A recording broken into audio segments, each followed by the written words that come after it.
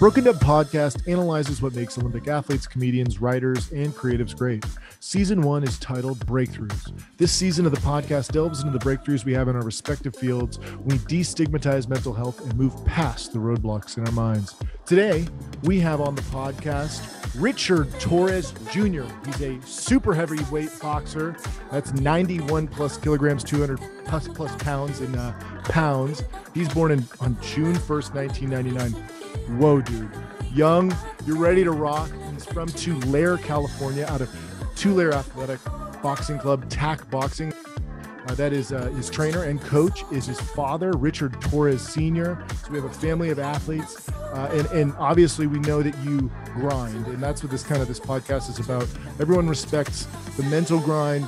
The physical game is obviously something that's important in sports, but whatever we do, you kind of exemplify and personify a grind or a hedgehog, someone who works hard in every way.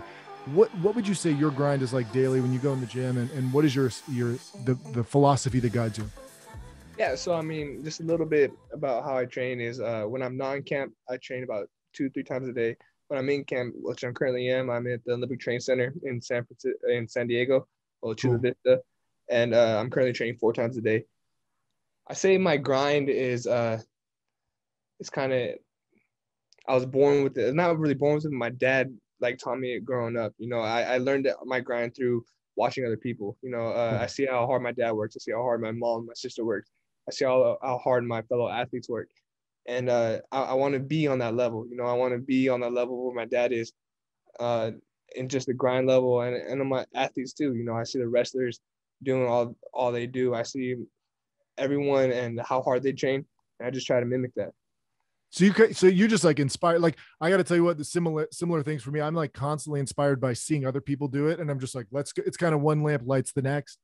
So obviously right now you're training 4 times a day and you still find time to do extra, we'll call it extracurriculars. I mean, come on, this is you go above and beyond. Tell me what's it like right now training 4 times a day. You were training in a Macy's. Am I correct in saying that? Yeah. Are you there right now? Actually, that was. Yeah, that was. I was in Colorado Springs, actually. The Olympic Cool. Training Center in Colorado Springs had actually closed down due to COVID. And so now this is considered the elite athlete training center in Chula Vista.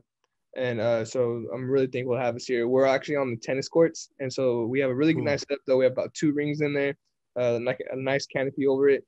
And so it's a really good setup. Now I have a question. Is your dad with you in Chula Vista? He's not. He has to work.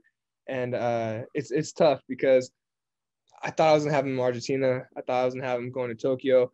And due to COVID, I can't – there's no outside visitors, so no one's going to come there. But he's real supportive. I talk to him every day. I just finished FaceTiming after our first training session. And cool. So he's still on board. So he's still running the business. And so you have a family of athletes. We know what that's like. I obviously those are star athletes. It's wow. I mean, it almost sounds like your destiny is also not just in sport. I mean, I see you do video and you're kind of documenting your experience. What is is there a foray potentially in that space? Is that something you want to go into one day? I mean, I really enjoy it. And I don't know if I enjoy posting it. I mean, it sounds really selfish. I don't know if I enjoy it so much for posting for other people to see, but I love going back and watching it. I love to see what I've done.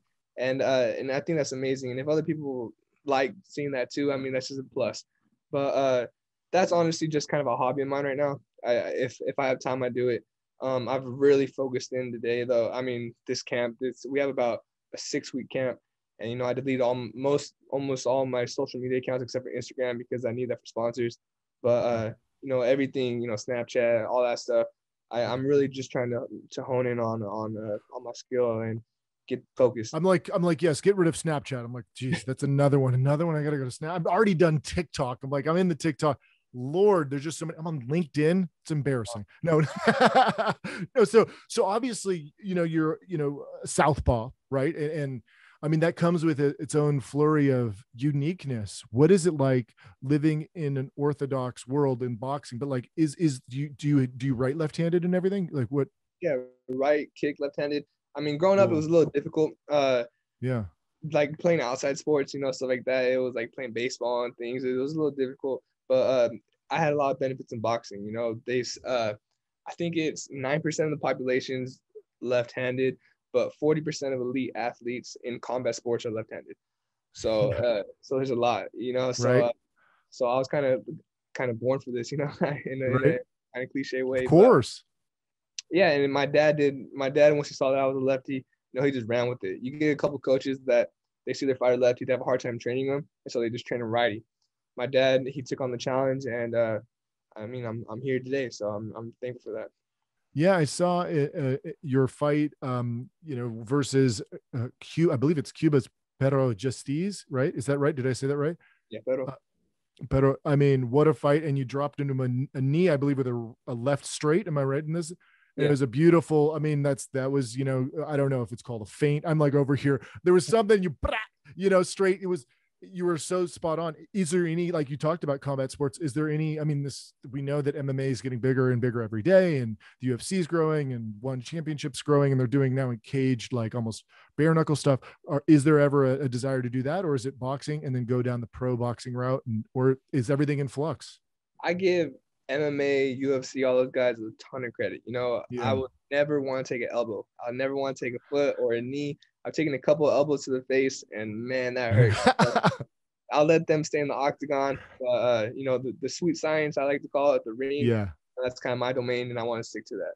Yeah, so you said sweet science, which brings up a great point. I mean, you said your favorite musician and musical artist is Beethoven, and with the sweet science of boxing, like, how do you consider do you consider like a boxing match like you know, like a symphony? How do you play it? Like I've heard people discuss and say like Vinny Pazienza was kind of like sometimes like a symphony, you know, because he would throw these unique punches. How does that make you feel? So yeah, I mean, I do enjoy that music a lot, but I was also a chess club president, so I kind of view boxing more along the lines of a chess match. Nice. You know, every move has a counter move, and no one move is always the right move. You know, one move can always have a different move, and you have to start thinking, you know, 4 or 5 punches ahead.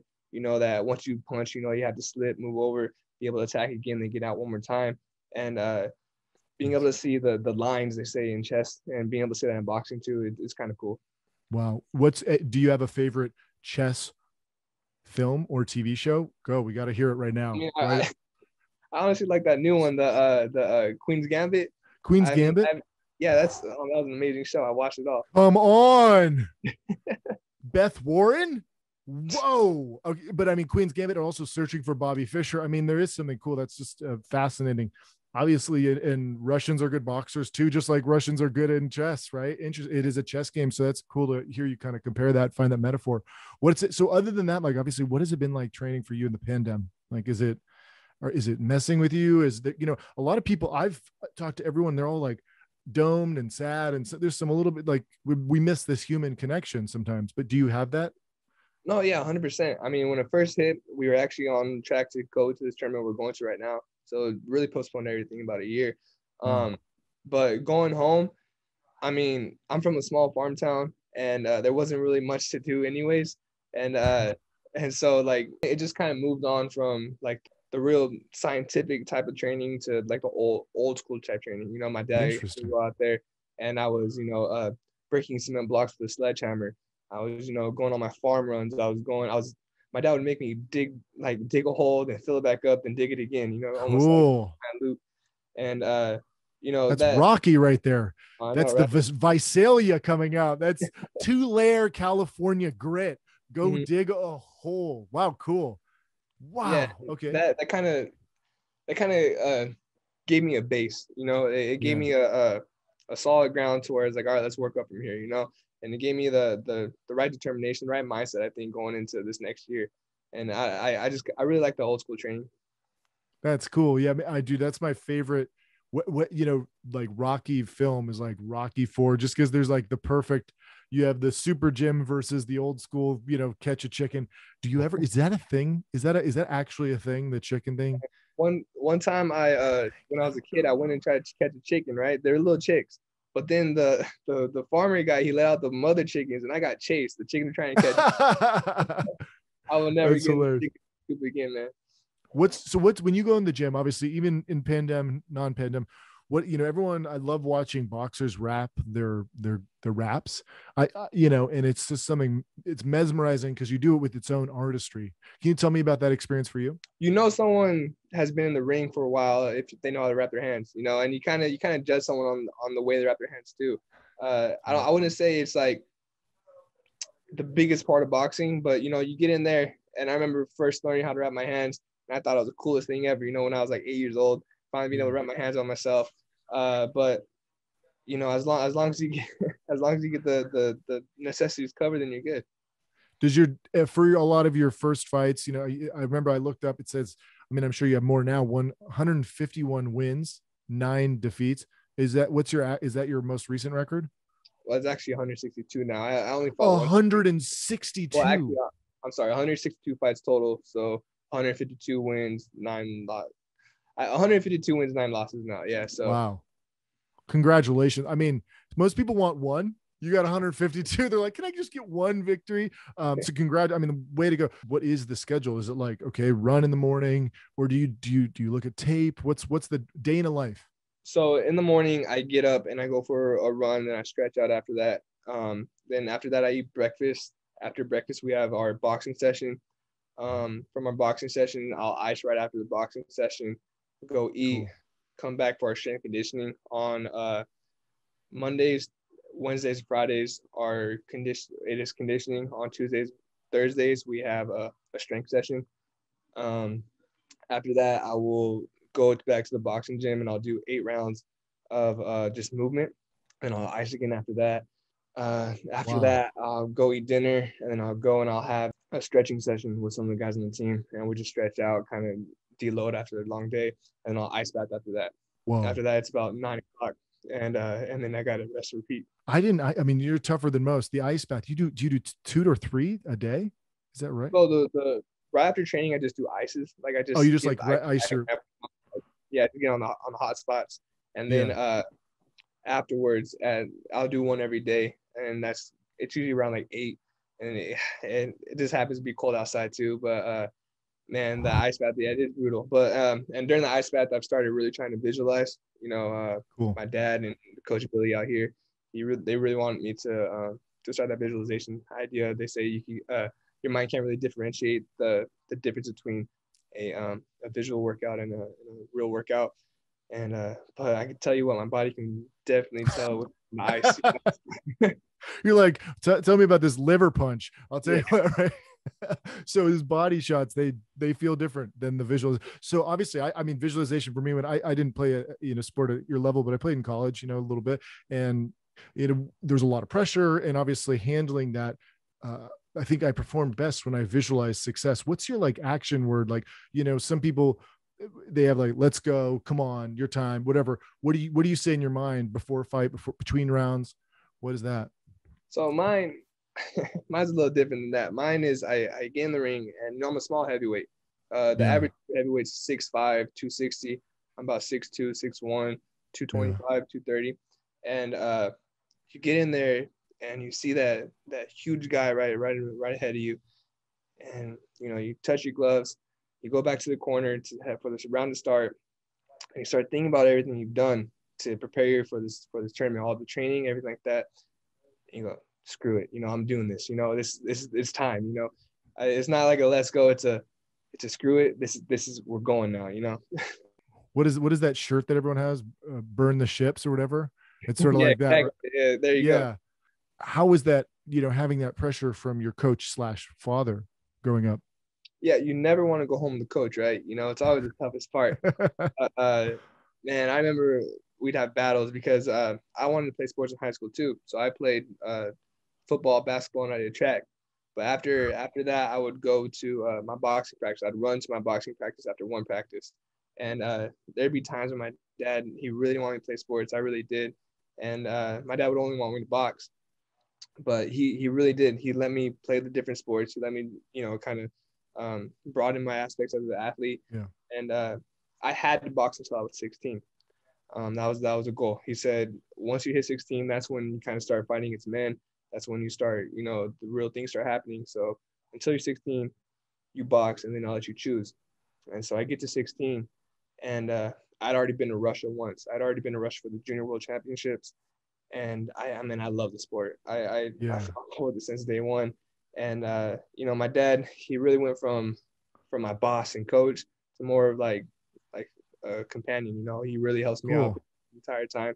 And, you know, he's still the coach and he's still my dad, and we still have arguments every now and then, but he really does help me out. And I really enjoy and I appreciate everything he's done for me. I wouldn't have it any other way. You got the character counts pillar of respect. You know, that was a huge award. What does it mean to be a leader in that way? And how was it like when you received that award? What was that like for you? Yeah, that was a while ago. You did your research, man. Right. I mean, what year was that? I might have been in grade school still. You know, I might have been in like a middle school type. But wow. Yeah, I mean, getting that award, I mean, it kind of validated that I was on the right path. You know, it made me know that, all right, I'm doing something right. You know, not along the lines of an athlete, but along the lines of being a person. You know, I want to be a good athlete, but I also want to be respectable, and I want to come across as a genuine, nice person. You know, no one ever wants to be that guy. I don't want to be that cocky athlete that just walks around. I want people to be able to have a conversation with me and me be able to talk back. And I feel like that kind of said I was doing the right thing so far, and it continued going down the lines. And with that being said, that was me listening to other people. That was me listening to my dad, listening to my mom, listening to my teachers, understanding that I don't have all the answers, and just trying to ask around. And that did wonders for me. I appreciated that. That's beautiful. Now, how do you feel, you know, with the recent things that are in the zeitgeist of, you know, boxing is, you know, because you're obviously, you know, it's a chess match, not getting hit, right? And also if you get hit, there's a potential for CTE and head trauma. How does that, what's the, you know, the inner workings of your community. What is the sentiment about that right now? Is it just like burn the ships, or is it like, what's your how do you feel about it? So my mentality behind all that is the Olympics is my dream. The Olympics is my goal. The Olympics is 100%. It's what I live for, what I live to do, and, you know, to accomplish as a boxer. So that is burn the ships. You know, 100%. I'm all for it. When I turn pro, that's more along the lines of I've worked this hard. I might as well get paid for it. You know. That's right. So the amateur and the Olympic style is burn the ships 100%. I will break my arm for this. Going pro, it's a calculated risk. I want to get in. I want to get out. I want to still have my wits about me. You know, going those longer rounds, especially against the super heavyweights, against the heavyweights, it's taxing. You know, and so that's going to be a calculated risk that I'm gonna take with my dad. And we're gonna see how far we go, how long we go, and we're gonna get in, get out, and hopefully get some money.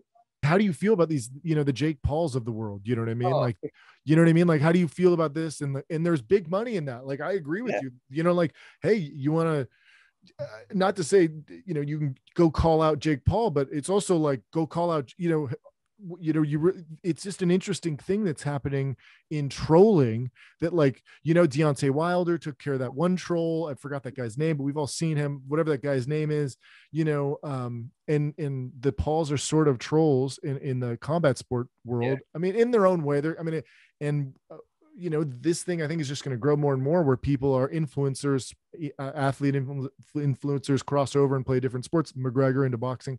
How do you feel about that kind of crossover? Yeah, so with the whole Logan Paul and stuff like that, when they were fighting other YouTubers, I thought they're switching sports, so it's getting more publicity to boxing. I thought those two YouTubers going at it, so it's gonna be a lot of publicity, and I was like, more power to them. I was like, that. I mean, that's their sport. A lot of boxing fans didn't like that, but I was like, hey, I think it's pretty good.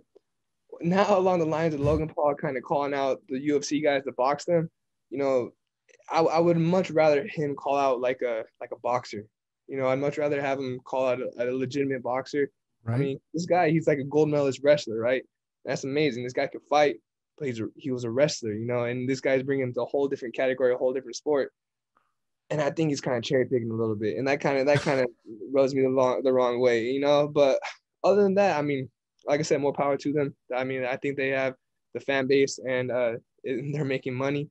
And if I could jump to YouTube and just do what they're doing, I would try the same thing, you know. Part of boxing in your pro world is sort of cherry picking, right? I mean, that is sort of like picking the right fights. And you said it. So in a way, it's like a game recognized game in a way. It is, if you're going to choose one, but I wouldn't want to box with Ben Askren. I mean, he can definitely take a punch. Oh, 100%. Holy. I think if it goes past like 3 rounds, I'm gonna give it to him. Like, but I mean, I've seen is Logan or Jake fighting this guy? Jake's fighting. I think I've seen him spar, and he's a nice punch. You know what I mean? So I think if he comes out and does his thing in the first 2 rounds, he might have a shot. I think if it goes past 3, I'm gonna give the conditioning and everything to the main guy that's been in fights before. The Broken Down podcast is sponsored by Kilo. Kilo app takes a qualitative approach to tracking your mental health by analyzing the quality of your sleep, workout, diet, even libido. Kilo keeps me dialed in. We actually have a sports psychologist that's on that we talk to, monthly, weekly, depending on how long we need to talk to him, and he really does help. If there's ever like anything wrong with how the coach would think we're training, the sports psychologist will come in and really try to get to the bottom of it. Whether it's family issues, whether it's sports issues, whether it's just outside influences that are messing with the training, and it's really shocking how oftentimes that actually is. People usually think it's like, oh, I just had a bad day of training, but it really is. Sometimes it's tied together with something messed up that happened today, and the sports psychologist he comes in, he really helps us out. His name's Chris, and he really does a great job. So I really appreciate it. Chris, oh man, it's amazing. And so you guys, and how often do you get to see Chris? What's his last name? So we can give him a shout out. Do we know? Oh, we'll add later. Chris, Chris' last name? Yeah. No, I'm sorry. I don't. Well, hey, shout out Chris. Yeah, sports. No, it's best. You guys feel like friends. So yeah, man. And then that's cool. Has it helped you elevate your game in boxing like a lot? Like, how can you talk a little bit to that? Yeah, I think so. One of the biggest things, not just visualization, but actually just meditation. He's helped me on that, and just the breathing technique. Cool. Just trying to clear your mind in total. Sometimes when you're visualizing, you're still keeping that mental, the taxing of another workout. And sometimes just being able to clear your mind and meditate helps a lot, and it helps me really calm down. Sometimes that even helps me focus more than visualization. So I'm really appreciative of him to show me how to do that. That's cool. And do you guys journal at all or write goals down and stuff? Yeah. We have we write down goals, and then we'll have the short-term goals and the long-term goals. When we're in training camp, we do the short-term goals, and even if every practice, we'll come up with 3 goals that we want to work on for that day.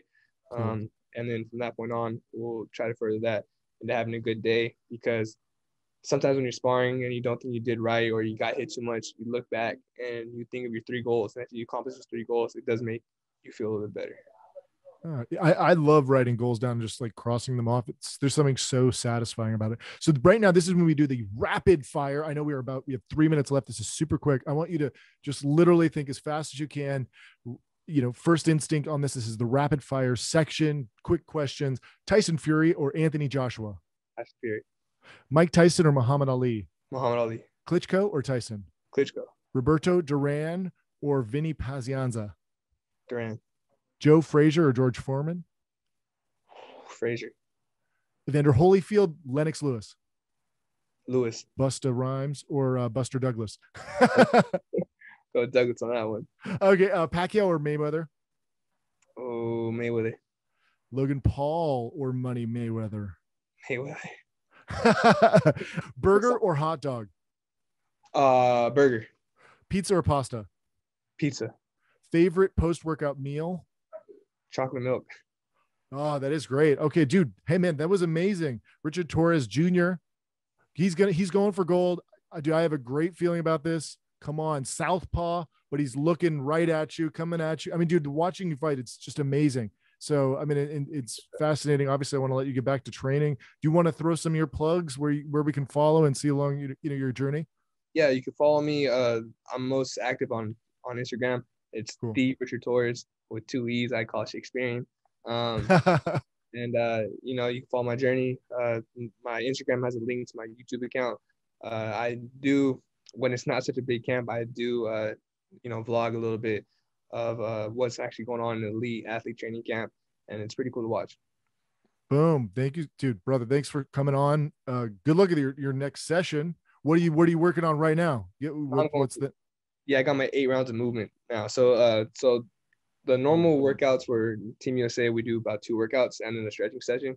But I add on the morning run and I add on the movement afterwards. And so that's something I do daily. It's something I started doing at home and I want to continue doing that. So that's like shadow boxing and yeah, all that shadow stuff. boxing. And then I have a maze ball too. So where you move your head and stuff like that. And so just Cool. that and footwork. And it really does. It helps. And it's calming, you know. I kind of like it. Beautiful, man. Well, enjoy the shadow box and thanks for coming on. Boom. There we go. Dude, Yeah. come on. That was